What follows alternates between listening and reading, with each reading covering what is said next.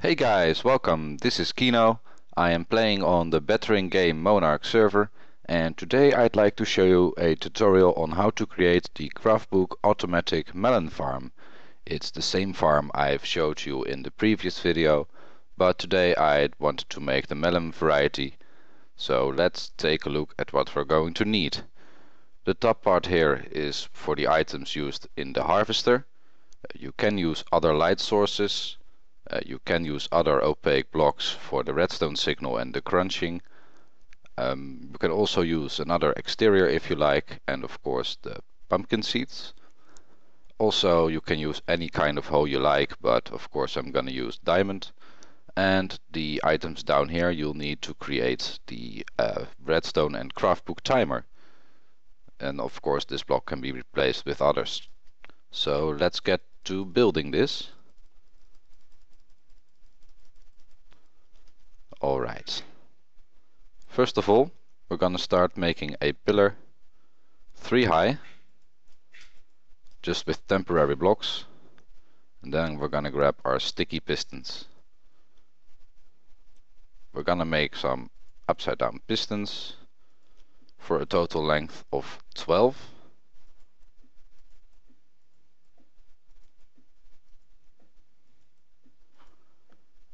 And right next to it another line of 12 sticky pistons.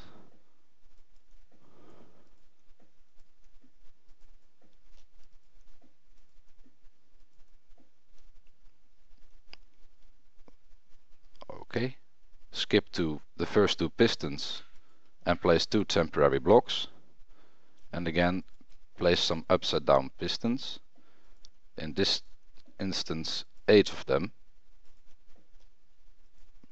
There we go. And on the other side place another 2 temporary blocks with some sticky pistons, 2 rows of 12 again.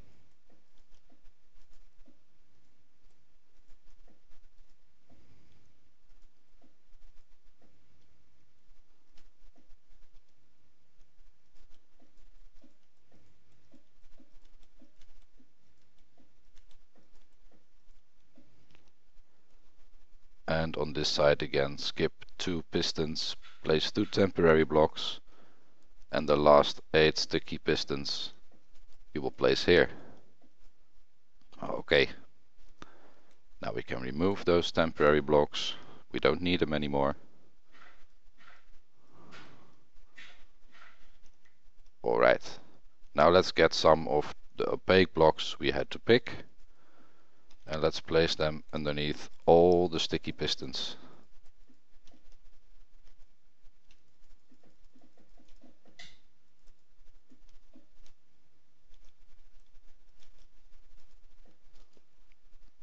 Okay, let me make a little cut. I'll be back when I've placed these blocks.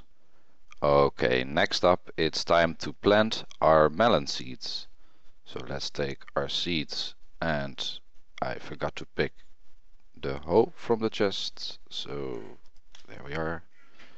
And we're gonna hoe every little spot next to the blocks you see here. And as you see, you gotta be fast since the soil will be untilled, since it's not hydrated, and you will only do the blocks on.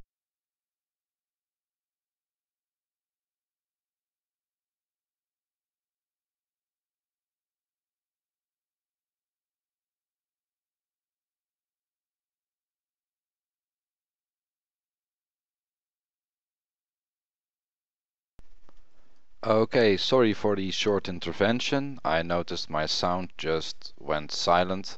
What I was saying is that you need to place the blocks, the seeds only on the insides of the blocks, and that's because we're gonna put some glass around it. You can use the other blocks to place around it as well.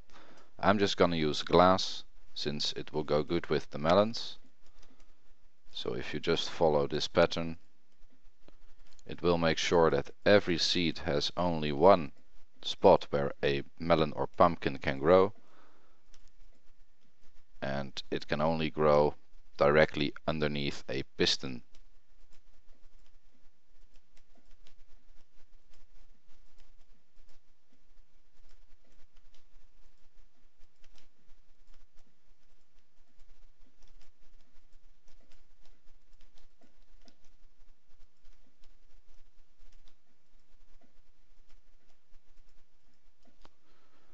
Okay, now let me put up a few more rows of this and I will be back again with... Okay guys, I'm back. I've placed 2 more rows on top of the glass.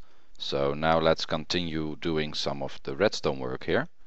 So let's grab ourselves our other stack of blocks and let's place 2 blocks back there. Leave 1 space open and then fill up all the other blocks. So with the single ones as well. So let me do this pattern all over and I will see you back in a second.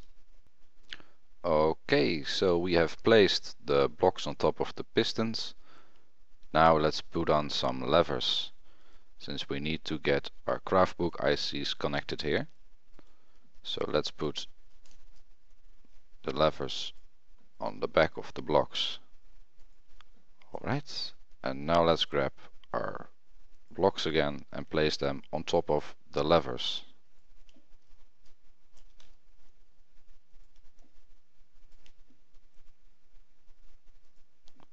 Alright, now let's get out our redstone and let's trace all the blocks we have just placed everywhere.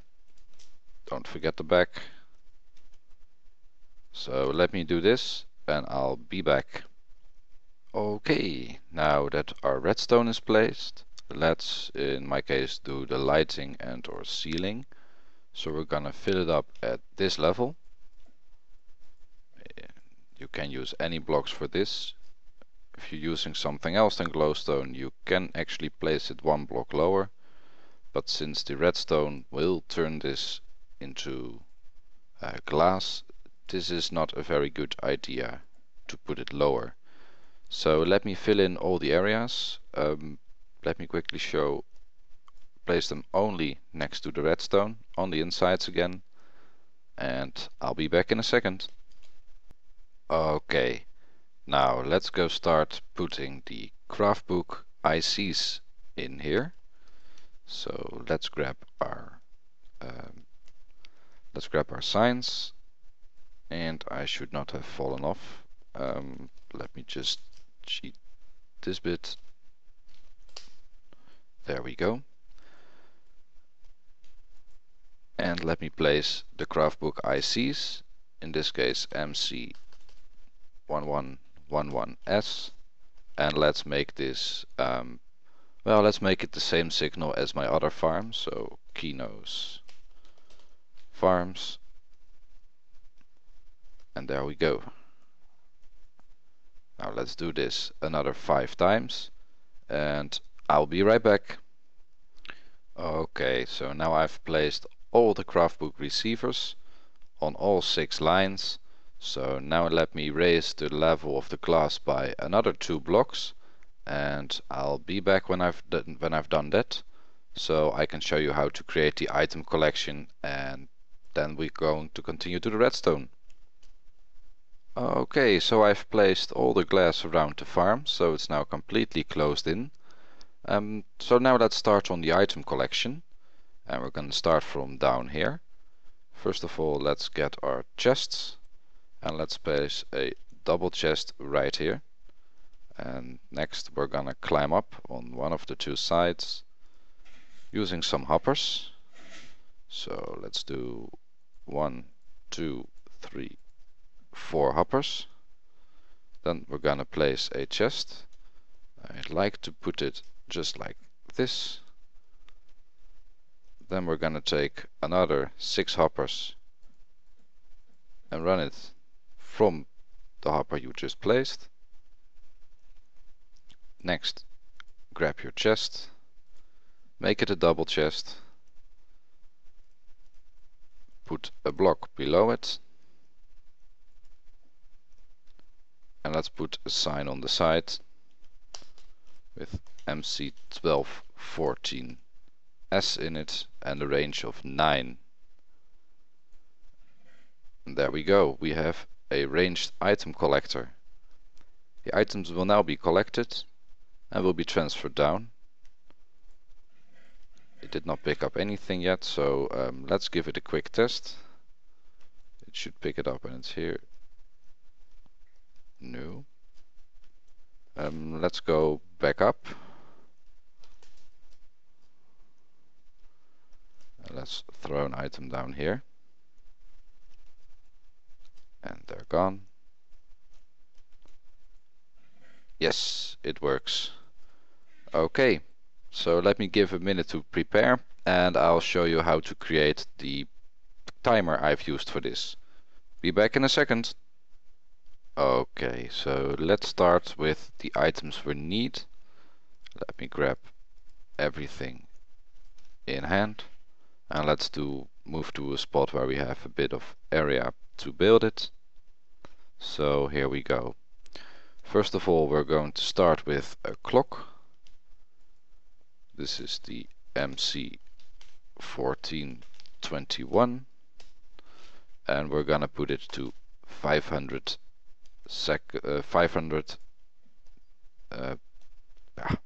ticks, sorry. Then put a lever on the back, of course, and let's put another block here, and right here we are going to make a toggle. Put another lever on the back. This doubles the time between pulses, or the time between the signal changing. Next up, we're gonna make a monostable, the MC1422, and we're gonna make it activate on high signal. Alright, and next we grab our redstone, run it out from here, back to here, into a repeater on 2 ticks, running into a block, place another block right here, a torch here, a torch here, some redstone. Let's break this and reverse the memory cell. Now let's grab our repeaters. 1, 2, 3, 4. Put them all to 4 ticks.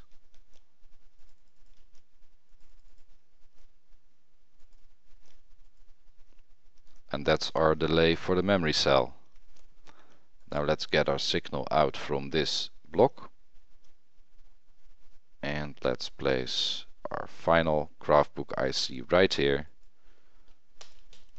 MC1110. This is the transmitter. I am gonna use a different, I should use the same channel here as I have used in the farm, but since I've already connected the farm to the other one, I will name this Kino's Farms without the little comma. So there we go. We have a wireless transmitter. And well, it should be almost ready to go. Let me do a little cut and see if this works. Okay, so let's see if it works. Perfect. You see there is a longer pulse and it will only activate once every 3 minutes and 20 seconds. So if I connected it to this farm, it would harvest quite fast. I hope you have enjoyed this tutorial. If you've liked it, please leave a like. Thanks for watching and I'll see you later.